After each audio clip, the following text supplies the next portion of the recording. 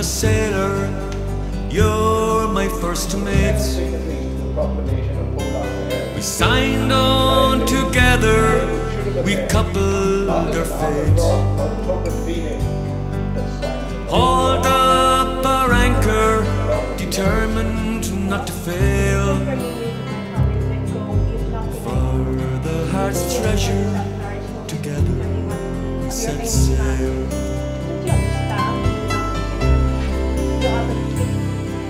With no maps to guide us, we steered our own course. Rode out the storms when the winds were gale force. Sat out the doldrums in patience and hope. Working together, we learned how to cope. My name is Rosaline Walsh. I was asked by the Belfast Graves Association to write 4 short dramas for them, the purpose of which was to be accompanied by 4 lectures that they were planning.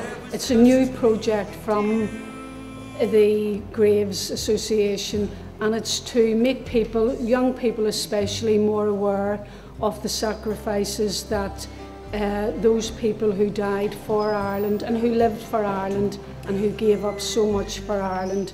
It's all about their sacrifices.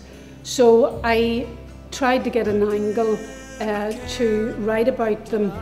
I did a lot of research, and just like any play or any character you're writing about, you discover that the bottom line is we're all human and we all have a humanity about us.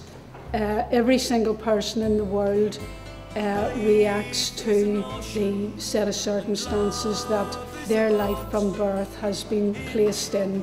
We don't just react, but you know, through life when we develop our moral conscience, and we develop in different ways politically and socially, these people were all placed in a situation where their country had been taken over, where their people had been so badly treated for 800 years by their neighbouring country, England. They were treated in a terrible way.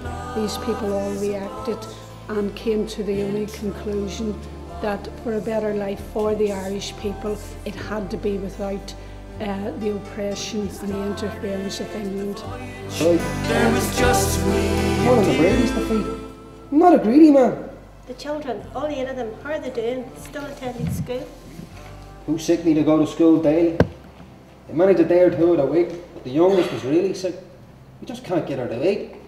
The other families in the tenement are keeping their ones well away from our room in case they catch something. There's only the one closet between 70. So far, far away, I'll tell you a story that happened one day. And our hair's to be fixed, and it's just to give them the extra. As only a woman's heart can be.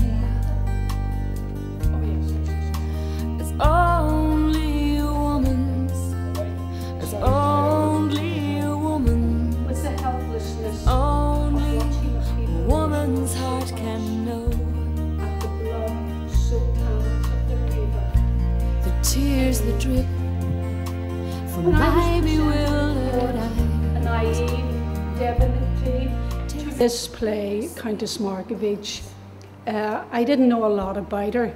She was one of my heroines, but in saying that, that was because I knew about her role in the 1916 leadership. But researching her, I discovered there was so much more to her. She was a very wealthy person. The one wonderful asset that she had was that she was a kind person. And from she read about and was introduced to the cause of Irish freedom, she became socially aware of how the Irish people were being treated. She, on one occasion, actually came from a ball with her ball gown, her tiara, her jewels, and placed them all on a table so food could be bought for the workers who were involved in the Dublin lockout. She was a very deep person, and it was a pleasure to write about her. I chose to write about her and have W.B. Yeats tell her story. W.B. Yeats, you know, as many people have said to me, he's not a popular person. Personally, I love his poetry, but that's besides the point. But I thought it would be interesting to tell her story, to have him move from one scene to the other, because he wasn't a popular person. You know, all sorts of people make up Irish history, and he did play a part in Irish history. He knew her very well. My heart is low, yes, my heart is so low, low, as only a woman's heart can be.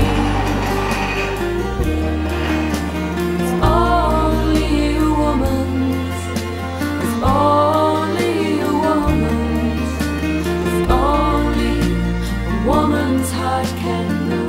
The technical stuff, I would like to thank Bill Tierney and also Damien McGarry, who's been a wonderful help with Bill and also with the actors.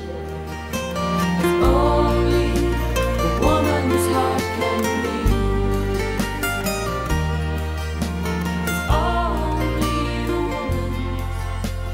Only a woman.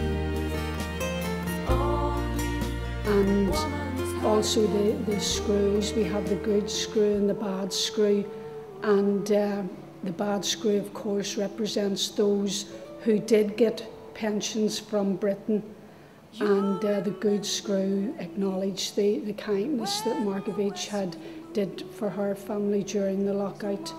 I can only say it's been a pleasure to do this for the national graves and the after effects, that maybe some people will become more interested in what went before us.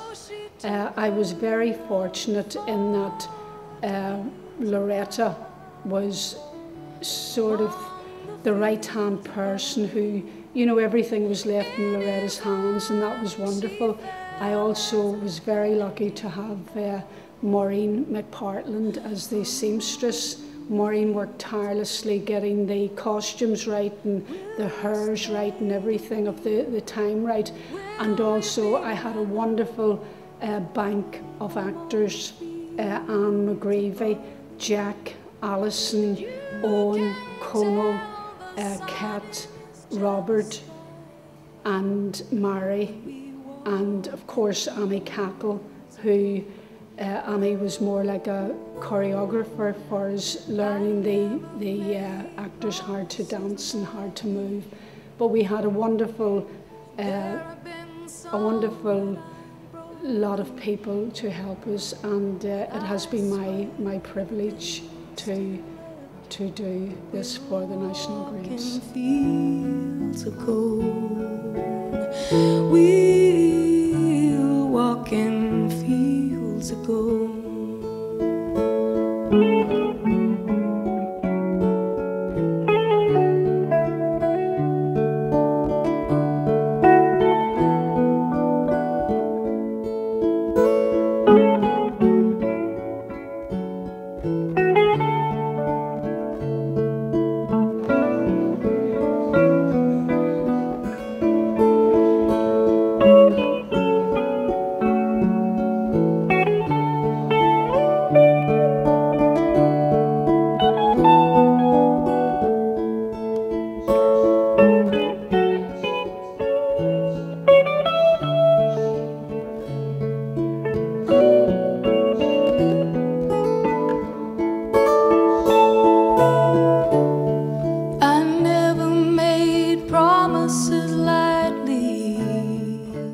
So the Markievicz drama is here in the Felons Club Sunday night.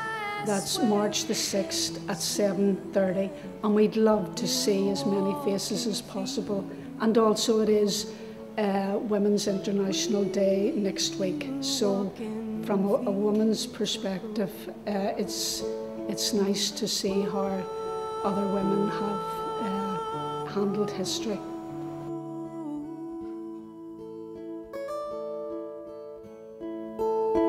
Many years have passed since those summer days among the fields of barley. See the children run as the sun goes down, as you lie in fields of gold. You remember me when the west wind moves among the fields of barley. You can tell the sun in his jealous sky when we walked in fields of gold.